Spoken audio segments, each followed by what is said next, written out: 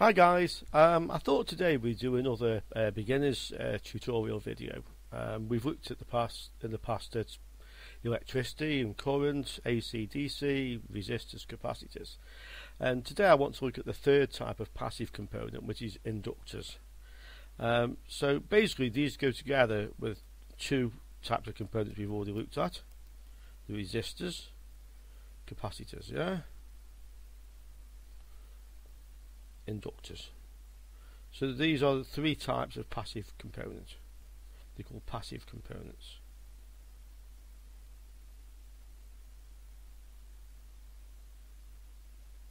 And they're called passive components, by the way, because the way they react to AC and DC is effectively linear. It follows set rules, So for a given voltage or a given frequency, they will pass a certain amount of current. That's why they're called passive. Those three. Okay. So inductors, what are they?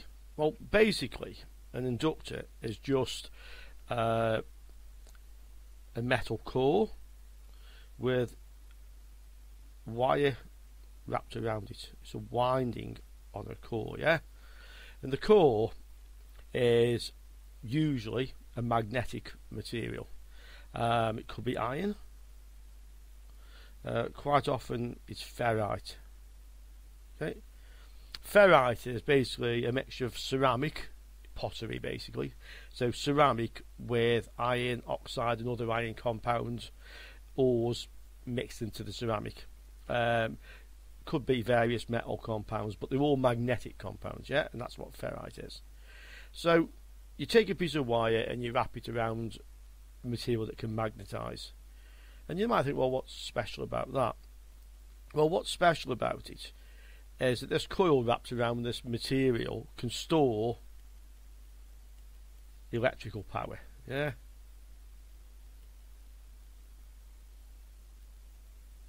stores electricity, basically. And it does that by storing it in the magnetic field. So as you pass current through here, this starts off demagnetized, and the longer you pass the current through, the more magnetized it becomes until it becomes fully magnetized, at which point it's called saturated, or saturation. So saturation is the point at which this metal or ferrite core can no longer magnetize any further. And you might think, in fact you could well think, because we talked about capacitors, and you say, yeah, but Rich, don't capacitors store electricity basically? And yeah, they do, but they do it in two completely different ways, and they have different properties, and this is what we need to talk about today, really the difference between inductors and capacitors, if you like. So let's go back to the original. Do you remember, if you watched the first videos on the electricity and current and resistance and voltage? And we were looking at water tanks. So basically, we had this. We effectively had a water tank full of water, and a pipe coming out of the tank. And we can put a narrow section of pipe in here, a wider section, and here there's a bucket. And basically, while there's water in the tank, the water runs down the pipe into the bucket. And the amount of the water that flows down is dependent on a few things. One is the pressure of the water. So the more you push down on here, the higher the pressure. Electrically, that pressure is the same as the voltage. So more voltage means more water will flow, or in that case, current will flow. And the width of the pipe also determines, so the wider the pipe, the more water flows, The narrower the pipe, the less. So this width of this pipe basically is resistance. And the more narrow the pipe, the more resistant it is, the higher the resistance, And that's basically how current flows. We didn't do the same for capacitors, but we're going to do it now. So let's look at your capacitor. This is the water tank. Here's a pipe coming out of the bottom of it. And this is a closed water tank. It has a pipe coming in, and it's sealed so it can't overflow, And this pipe coming in has a tap in the pipe, and it's connected to a water source, a pump or a reservoir, whatever. It's connected to a water source, coming in. there's a pipe coming out, and the pipe coming out goes down to a bucket. Okay. Now, when there's water in the tank, water will flow out into the bucket, so current will flow through here. Yeah, water currents will flow, electric currents will flow, as long as there's water in the tank. If the tank's empty, then the water stops flowing. So if this pipe is bigger than this pipe, this tank will gradually fill up, yeah, because more is flowing in than can flow out until it reaches full, it reaches capacity, yeah, it reaches full capacity, if you like. That's your capacitance. So this is a capacitor. Okay, and if you think about this, if we turn this water on and off, yeah, when we turn the water on, water will come in and start to fill the tank, and water will be flowing out. When we turn the tap off, the level of the water will decrease. Water will flow back out of the tank into the bucket. When we turn the tap back on again, if we turn it back on before the tank is empty, it fills up again. And if we turn it off again, it starts to empty again. And that's what a capacitor is doing. It's storing electricity, and then effectively when the supply stops, it continues to supply the load with electricity. So this tank effectively is a capacitor. Yeah. Now let's have a look at an inductor. Inductor is a little bit more complicated, but not really so. So consider the inductor. We're going to start off with a pump. This is a water pump, yeah? And this is a closed circuit. So that means the water flows out, goes through whatever, and comes back in again, yeah? It's a closed circuit. So here we'll have a branch in the pipe.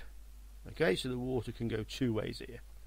And on this branch we'll have a narrow section. Yeah, come back down, and this will go back to here.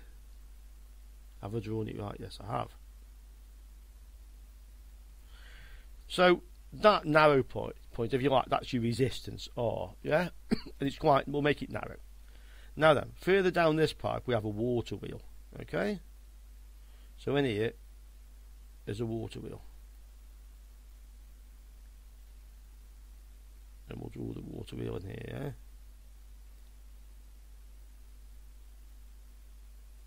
There's your water wheel. I knew I should only put 6 on it. I put 7 vanes again. So, coming out of the water wheel, comes back to here. So the water now has two ways of going. When the pump starts, it's pumping water. The water's got two ways it can come back round to complete the circuit, complete the loop, yeah?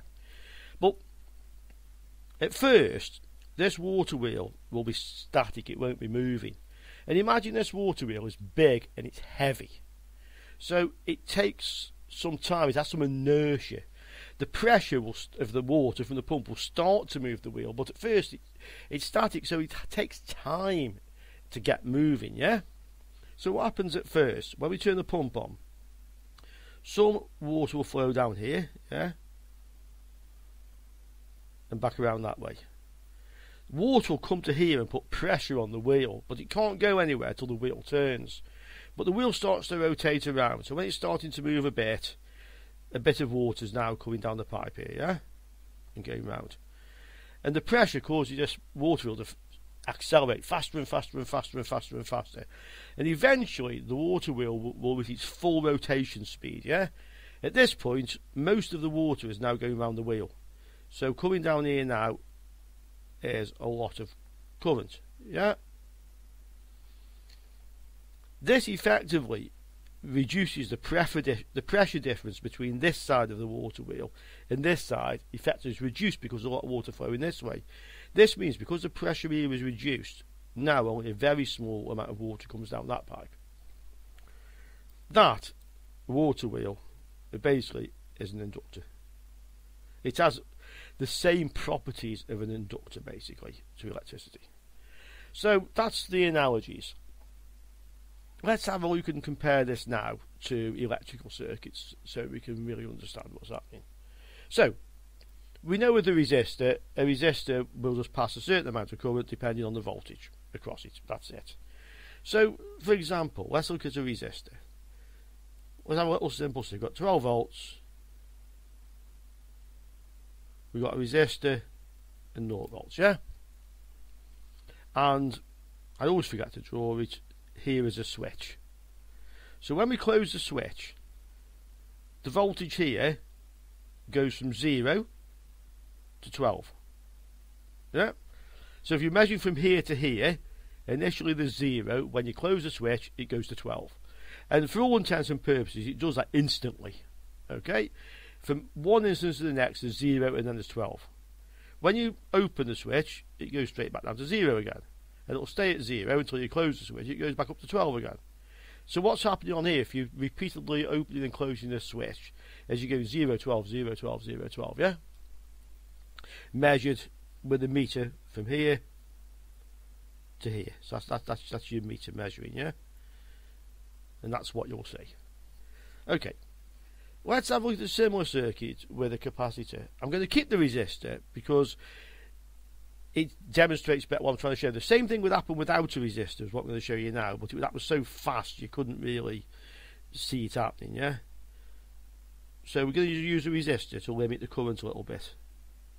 So there's a resistor, and here is a capacitor. It's an electrolytic one, we put the symbol. It's quite a big capacitor, okay? And here is 0 volts. What happens now? When we press the switch, we close the switch, yeah? The voltage at this end of the resistor immediately goes from 0 to 12. Yeah? 0, 12 volts, instantly. But the other end of the resistor can't do that. And the reason it can't do that is this capacitor is discharged. So effectively, to start off with, this is basically a short circuit. Electrons will come piling into here and charge the capacitor. So, when this end suddenly goes from 0 to 12, on this end, yeah? What happens at this end is the capacitor has to charge up. And it'll charge up rapidly at first, then gradually slower and slower until it reaches its full charge. So if we draw a line like that, this is your waveform, 0 to 12, yeah? This will go like that. It'll charge rapidly, then slower until it reaches charged, okay? When you switch the switch off, this end of the resistor will now go back to 0, yeah? But our capacitor has got a charge, and that charge has to go somewhere. To give it somewhere to go, I'm going to put a load here. It would go anyway because the capacitance itself will have some residual internal resistance. But to make it clear, let's put a resistor here. So what's happened is now, we've switched off the switch. This end suddenly goes to 0 volts, but this end, the capacitor's here, and the capacitor will discharge. It can't discharge this way because the switch is open, so it discharges this way, yeah, that way. So the voltage here will decrease rapidly at first, then gradually slowing as it reaches the point where it's discharged. If we turn it back on again, the switch back on, the same thing will happen over again. So each time the switch switches on, this capacitor charges, discharges, charges, discharges, yeah? And that's what you would see if you looked at the voltage here changing with an oscilloscope. That's what you would see happening. Or even if you put an LED here, you'd see it actually start from dim and go to bright. And then when you open the switch, it still stay bright and go back to dim. You'd see this happening if the resistor was big enough and if the capacitor was big enough, so it happened in a time you can see, not like in a thousandth of a second. It may take a few seconds, yeah? So that's what you would see happening to the voltage on this end of the capacitor, yeah? As you can see, the capacitor is storing voltage. Basically, on the charge side, the power voltage current comes in, some of it charges the capacitor and some goes through the load, yeah? So basically, the supply is charging the capacitor and supplying the load. Once the capacitor is charged, it's all going into the load. Once you switch this off, the capacitor goes into the load, so the current still flows the same way. This is like your water tank. As long as you never let it fill up and you never let it empty, there'll always be the same current flowing through this load, basically. In fact, if you let it fill up, it's okay. So if you let it empty, it will stop. Okay. let's have a look at the inductor. So this is your inductor, 12 volts. I told you I always forget the damn switch. Yeah. We're going to come through a resistor, and we're going to go through an inductor. Yeah.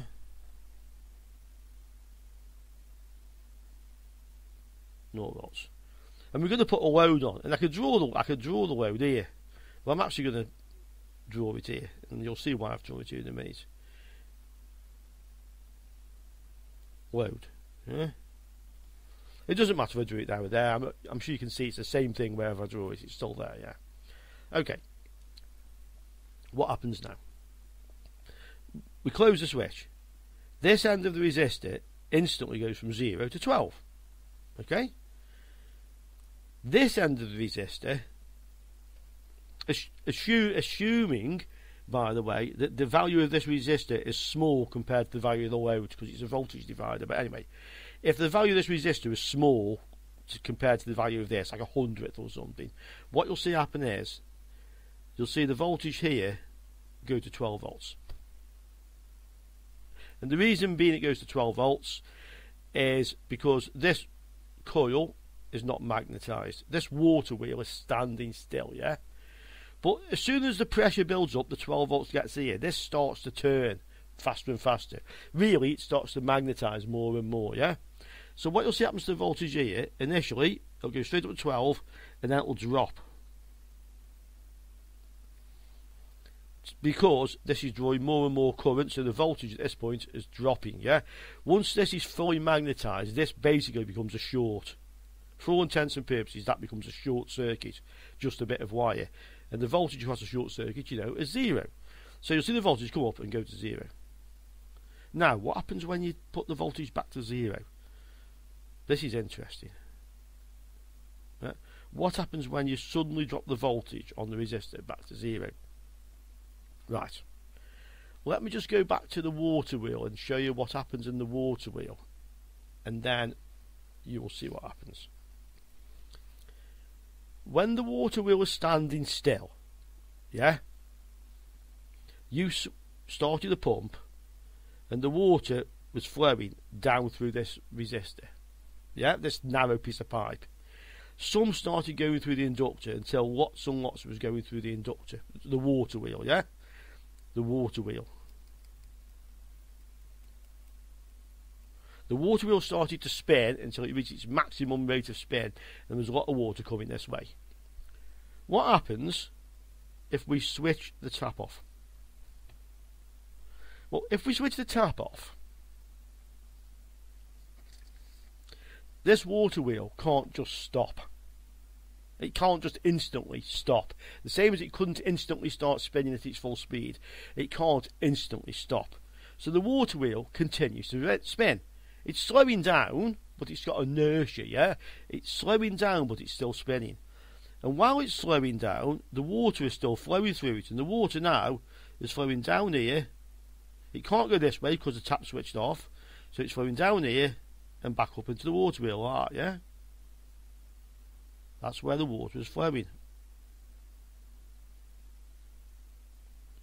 Like that, through the water wheel. And it'll gradually slow down until it stops and it stops flowing. But look, something very important's happened here, and very interesting. When the tap was on, the water was flowing through the load in that direction. Positive to negative. Pressure to no pressure. When you switch the tap off, the water wheel continues to spin, and the water now is flowing through the load that way. Positive to negative. Negative, sorry. Because there's more pressure here than there is here. Look what's happened to this load. First the current flows one way, and then the current flows the other way. And when you turn the tap back on, the current will start flowing this way again, and it will start speeding the water wheel back up again. Can you see that the flowing one way, the other way, one way, the other way? The polarity here, the plus and minus, is changing. When the pump's on, this end is plus. When the water wheel is just coasting, slowing down, this end is minus. And that's what happens to our circuit here. So, input pulse, yeah, on, off. turn it on. End of the resistor, 12 volts, yeah? Our coil, this end of the resistor, goes to 12. And then the coil magnetizes up and it drops to 0, yeah? When we switch this off, this end goes to 0 volts.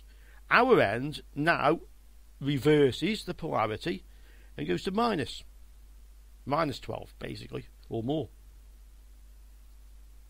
And that's what's happening.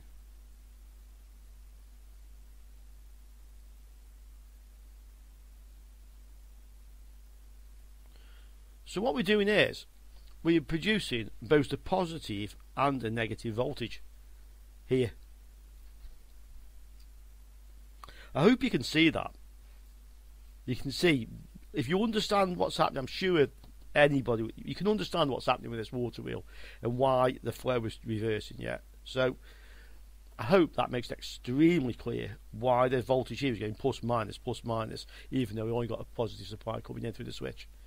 That is a very important property of inductors. That is the way that a lot of circuits work. Buck regulator circuits, transformer circuits, switch mode power supplies, all rely on this principle. Okay, so let's talk a little bit more now about inductors. See you in a moment. Let's have a thing. So, inductance. How do we measure it? How, you know, what is it measured in? What are the units of inductance? And what determines it? Well, basically, as we know, an inductor is a coil around a magnetic former, a core. Yeah. Okay. So the inductance is measured in henries.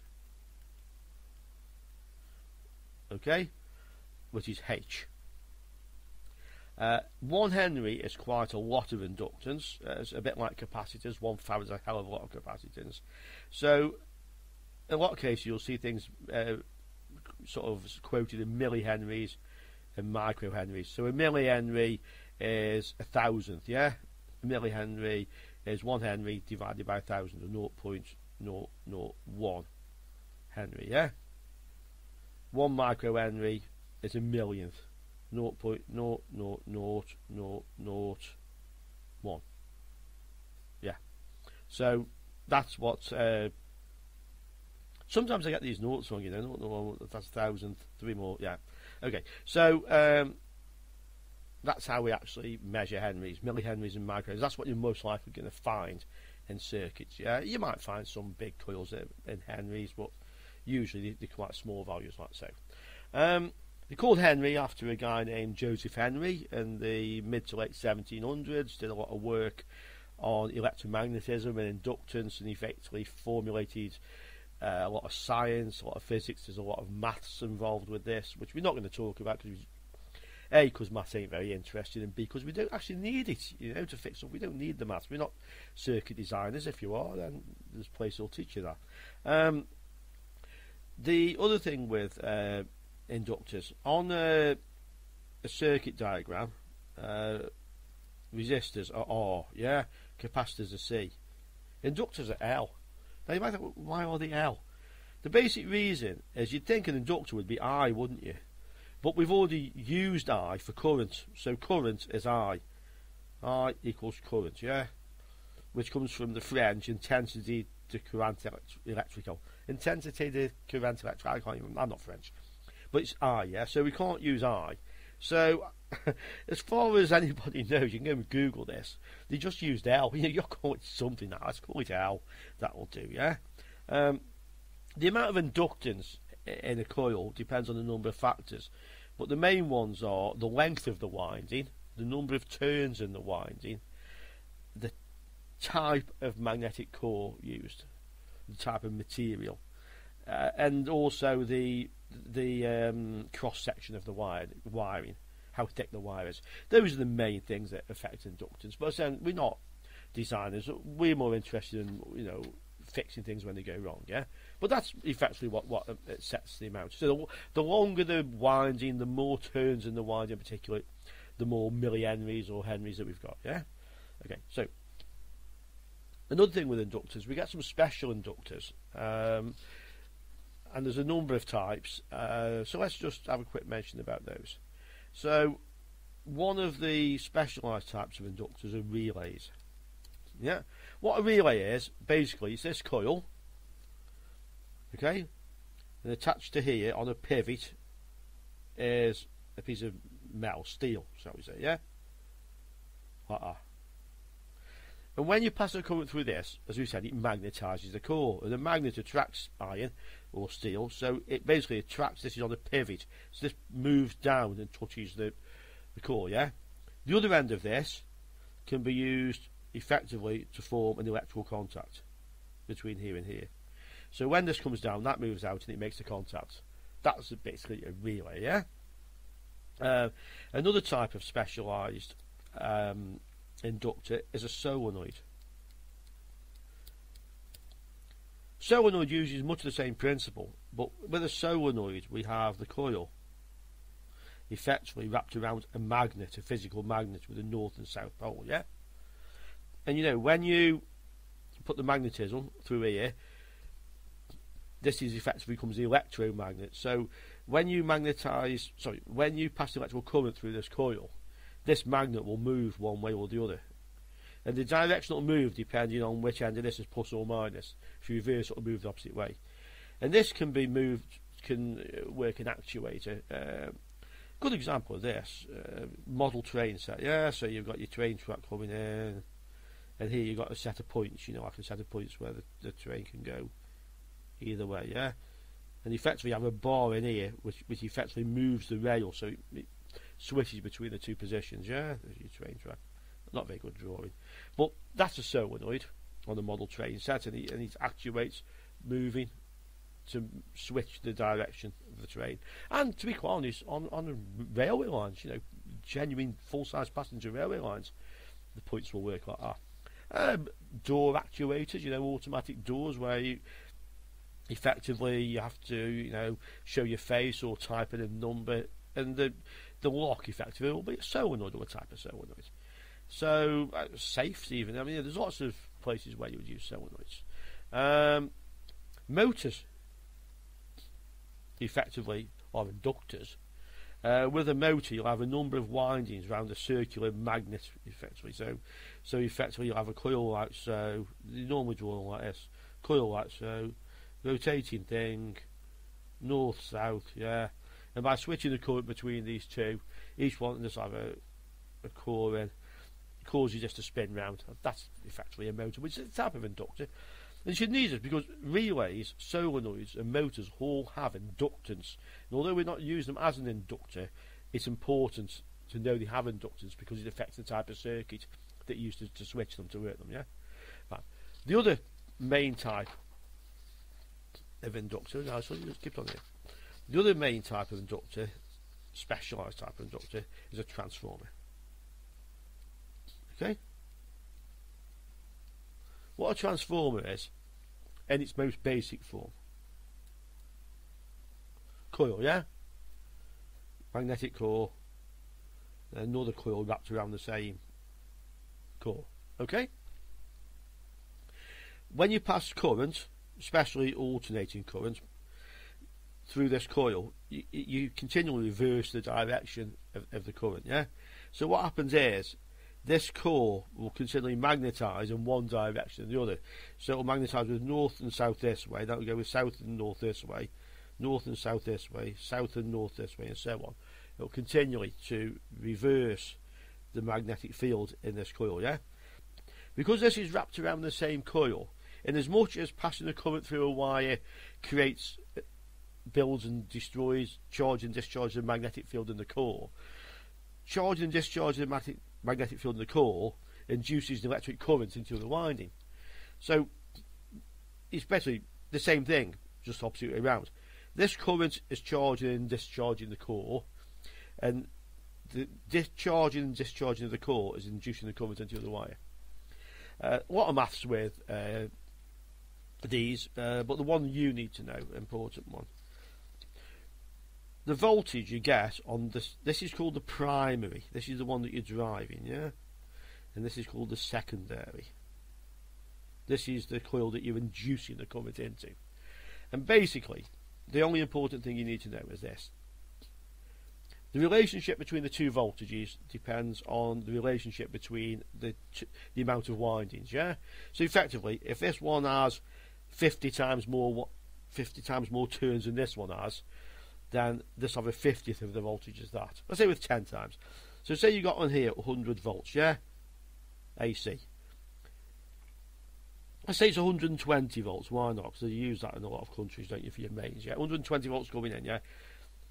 If this has 10 times as many turns on the winding as that has, this will have 12 volts coming out, a tenth. Yeah? That's how it is. So you have the ratio of the windings would be 10 to 1, yeah? If it was 5 to 1, this would be twice as much, 24 volts. That's how a transformer works. The second thing you need to know is this. Physics says energy can neither be created nor destroyed. It only can be converted, yeah? So if you had 120 volts coming in and you've now got 12 volts coming out, where's the rest of the energy gone to? Yeah? Well, what's happened is this. Coming in, you got 120 volts, yeah?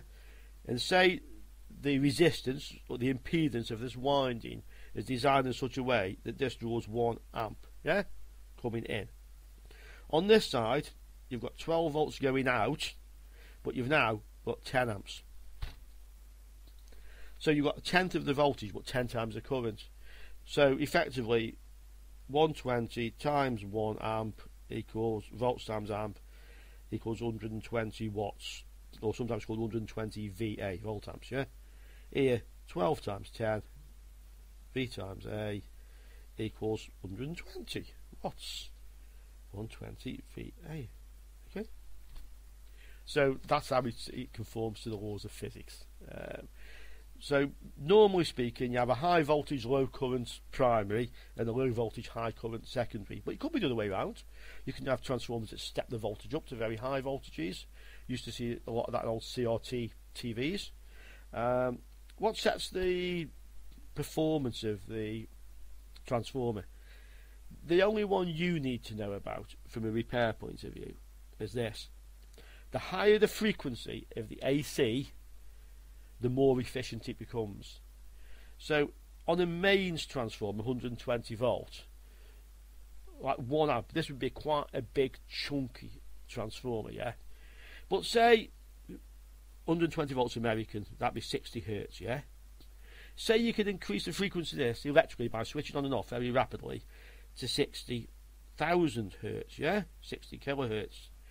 This suddenly becomes much more efficient. I wouldn't say 1,000 times more efficient, but you can now use a much smaller transformer to get the same performance.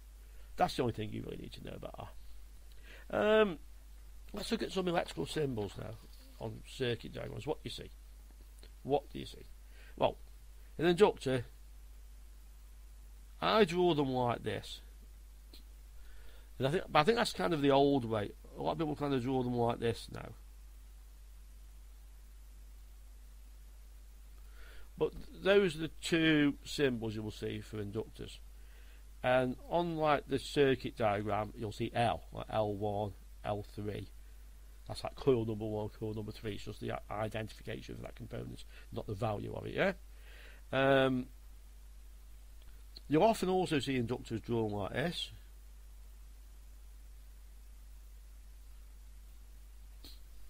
That's a solid core, iron, steel, whatever, some sort of metal. And you'll see inductors drawn like this.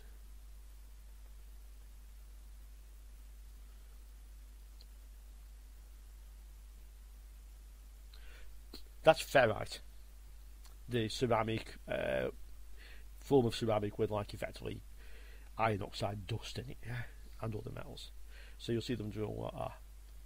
Relays, usually like this,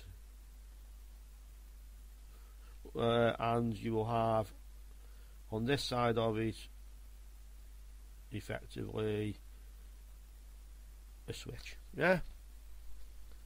So that's quite often the symbol for a relay. You will also sometimes see them, as I've shown before,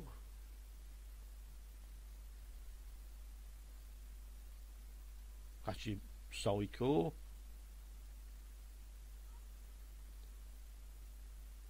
Bits like that, yeah. That's a relay. Just what I'm just mentioning about relays, you'll sometimes see a symbol like this as well. Okay, that's your coil, and then you will see. I'll draw a different type of relay just to discuss something else quickly as well.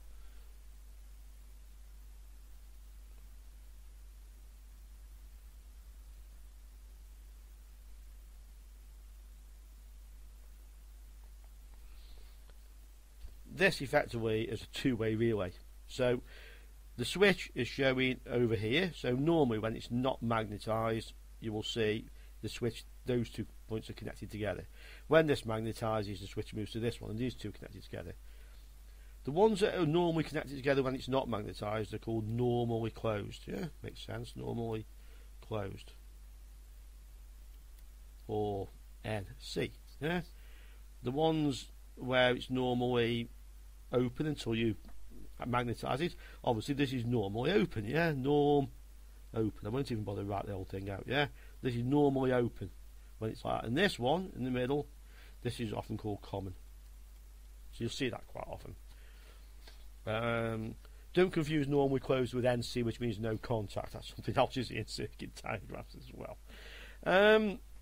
Yeah, so that's those solenoids. Usually would be something like this.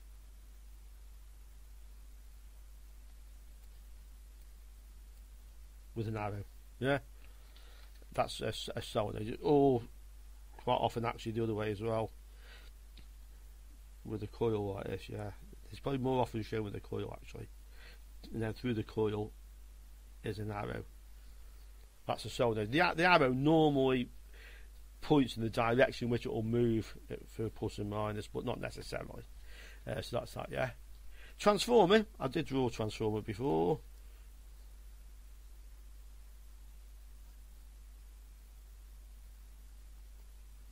Like so, yeah. And there are special types of transformers as well. This is your primary normally. Left hand side is normally primary, this is secondary, yeah. You'll get transformers like this, where you have the primary, and you may have two or more secondaries, yeah?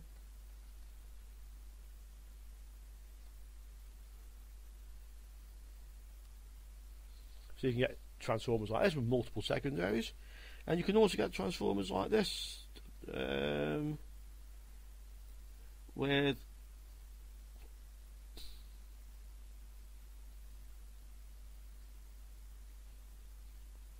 a centre tap. So effectively, if we measure from here, if we call this 0 volts, this end would, or the other end, but let's say this end would be positive and this end would be negative. So you'd often see one like this, with what will make it positive actually is a diode. Ignore that if you like. You'll often see ones like this, two diodes, and here capacitor, and here another capacitor that's connected. This diode conducts when this end's positive, and this one when this end's negative.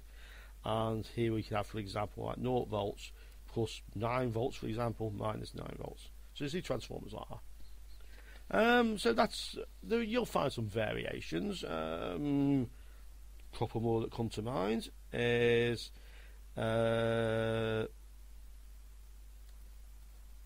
variable inductor. Yeah, you're more likely to see that in radio frequency circuits. And one more. No, two more. That. This is what's called an auto transformer.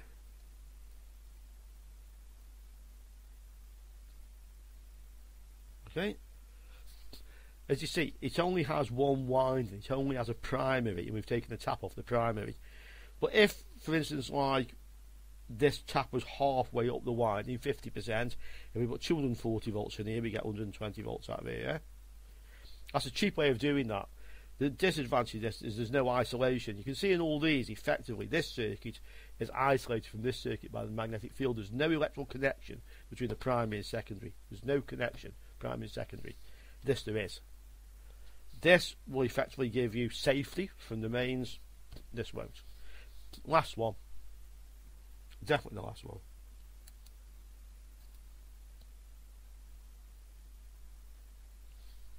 Variac.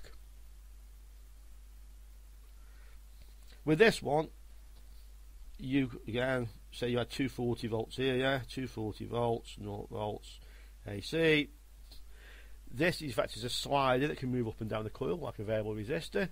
And here, if you slide it all the way down here, you would have 0 volts, and if you slide it all the way up there, you'd have 240 volts, and you'd be able to get every voltage in between. That's a Variac. Useful bit of test kit. Not so much these days, more for if you're working on vintage electronics, but back in the day that was a very useful bit of kit, and I have one. Can be useful for especially with audio equipment and that sort of thing. So that's the symbols. Now then, let's get to the really interesting stuff. Let's find another piece of paper. Have we used them all? So we have. Use the back of this one. What goes wrong? This is what we really want to know, isn't it? What goes wrong? Normally speaking, inductors are very, very reliable components. It's very unusual to find a faulty inductor. Transformers, a bit more likely, but inductors, no, it's extremely unlikely. The only really thing that can go wrong with an inductor is it can go open circuit. Yeah, that's the most common thing. Two reasons: one, it can actually burn out, but it's not so common that they'll burn out, especially if the winding is very thick. It's more likely inductors can be quite heavy. Let me show you a few inductors, and we'll just come back to this. Let me just show you a few first. So this is off a light dimmer, effectively. This is an inductor, yeah, coil. This is a transformer. Can you see this? You've got one winding here with a small number of, with a number of turns on, and then a small winding here, yeah. And you can see down here as well. So inside, probably this is the primary coming in down here, yeah. There's a coil inside there. This big coil on the outside, this will be the output, and this will be the secondary. I can see one end of it connects to here, and it looks like the other end of it comes down the middle of the coil to there, yeah. So this is your secondary, which you can see very heavy tracks, and this is your primary over here, which are narrower tracks. So this is the high voltage low current side, and this is the low voltage high current side. This came off a light fitting, which I think was 12 volts with lots of amps. I think it was like something like a 200, say it was a 240 watt fitting. So that's like 12 volts at 20 amps, something like that. And this circuit effectively can control this. So that's a transformer. Here's another little circuit. Let's just zoom in on this one and have a look at this one. Okay, so here's some inductors on this one. Oops, sorry, the focus has gone. 1 moment. This is off a TV, I think, this one, T-Con board. So here, you'll commonly see these. These are inductors. These are in buck regulator circuits. We'll do a whole video about buck regulators because it's an extremely important circuit. But if you've been watching the videos we've done, you'll sort of know about them. These are small inductors. Another one, quite a few of them. These will be on the input most likely. I won't even trace to see where they go, but these are inductors, yeah. This one's got a much thicker winding than this one. This is a transformer, yeah. So with a transformer, you can see there's windings on this end. Can you see them there? and there's windings on this end as well. You can see the contacts there, yeah? So that's a transformer. This will be a transformer using a switch mode power supply, which will have a very high frequency operation, requiring a much smaller transformer than if it was in, you know, like a mains frequency power supply. There's a transformer. Another inductor here, more transformers. Any of the little ones on here? Yeah, one of the small inductors here. So this is what inductors look like on a board, yeah? Now, back to what goes wrong with them. Open circuit. Let's just zoom that out. Okay, so they can go open circuit. Now, you've just seen some inductors on these boards, yeah? One reason to go open circuit would be a burnt out winding. You know, where the wiring, in fact, too much current, it burnt out. But that's not common at all. More likely, you can see these things are heavy. They're quite big, hefty components, yeah? Now, that puts mechanical strain on the board. So if you've got things which are portable in particular and getting moved around a lot, especially automotive and those sort of applications, then effectively this thing can fracture the connections where it's soldered to the board. And that is quite often the cause of inductor open circuit. It's not the inductor, it's where it's soldered to the board, yeah? The other thing that can go wrong with an inductor is shorted turns. Okay, shorted turns. And this could happen in any inductor, but it's much more common to see this in transformers. So you have a transformer with a secondary, and you have like 240 volts coming in, yeah, and we have 12 volts coming out. So there's 20 times more windings there are here than there are here. But this can have several thousand, let's say it's got 1,000 turns, yeah, and this has got obviously 20 times as many as that. Probably these figures are way out, but anyway, it makes the point. So, if you imagine you get a short circuit between two turns because they're very close together, now you might think to yourself, well, yeah, but we've now got 999 turns, so the ratio is so close that you wouldn't even notice any difference on the 12 volts. But that isn't what happens. That shorted turn now basically becomes a secondary with one turn in it, yeah, which is now connected to a short circuit, yeah. Very few turns, so very little voltage. But you know how we said this, for effectively 240 volts in, 12 out, yeah. If this is 1 amp, this can provide 20 amps. Okay, this one turn is, let's say it's like 0.1 volts, yeah, but the current this can draw is massive. So this is a short circuit on the transformer, and all of a sudden all the inducted current goes into here, yeah. Two things happen. This is taking all the current, so there isn't much current inducted into here. This drops, yeah. The current going through this primary goes up massively, yeah, because you're drawing so much power, this goes up. What will happen normally is this winding burns out, and the reason being, this is 20,000 turns. This winding is very thin wire, yeah. This is good thick wire, so this probably won't blow. It might burn, but it probably won't. Much more likely this will burn out. That's the other common fault, and the same can apply with just an inductor, yeah. If you get a short circuit between a turn, one turn, then now what you've got this is this, yeah. You effectively, really it's not, it's like an auto transformer, but effectively you've got that. I know it's not isolated, but effectively what you've got that. So that one shorted turn can destroy the performance. Effectively, it can't magnetise the coil anymore, because while it's trying to magnetise this coil, this short circuit is drawing all the magnetism back out of it again.